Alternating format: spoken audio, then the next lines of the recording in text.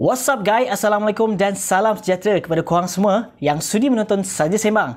Dan di episod kali ini ramai orang tertanya bagaimana nak gunakan MySejahtera QR Code ketika kita nak check-in dalam satu premis, restoran ke ataupun satu shopping mall yang memerlukan kita scan QR Code daripada kita punya MySejahtera punya aplikasi.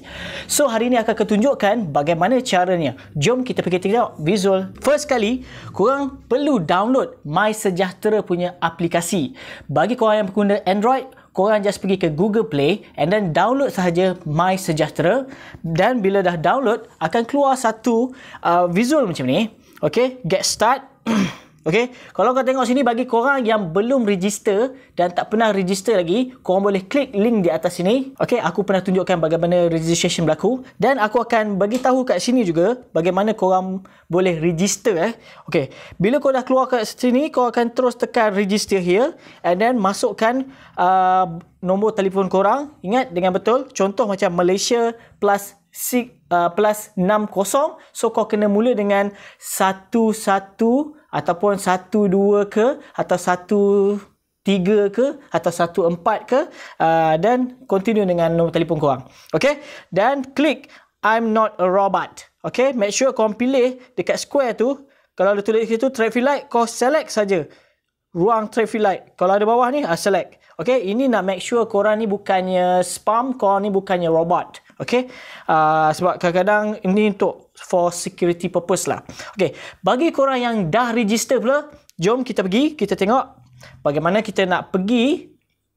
Okay, masukkan nombor telefon and then sign in. Okay, kalau kau tengok kat sini, kau boleh scroll, tengok berita dan sebagainya. Okay, ini fungsi MySejahtera, apa yang dimaklumkan. And then kau tengok kat situ MySejahtera check-in. Dia ada tulis kat situ. Kalau kau tengok ruang bawah tu ada MySejahtera statistik. Okay, kau boleh tengok kat situ. Lepas tu kau check-in. Simple. And then sebelum korang nak masuk, nak tiba satu premis ataupun restoran ataupun shopping mall ke yang memerlukan untuk korang scan benda ni, so kau just check-in saja. Tekan klik check-in kat situ.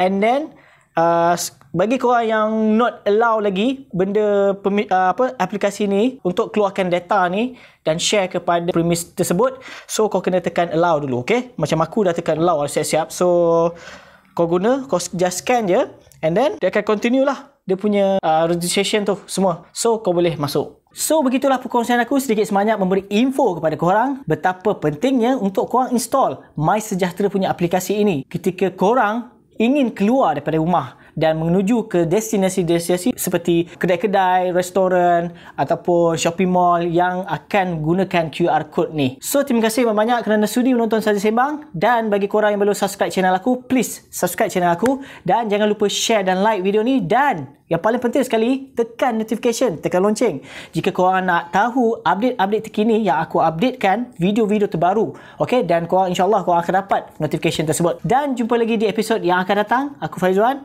Assalamualaikum.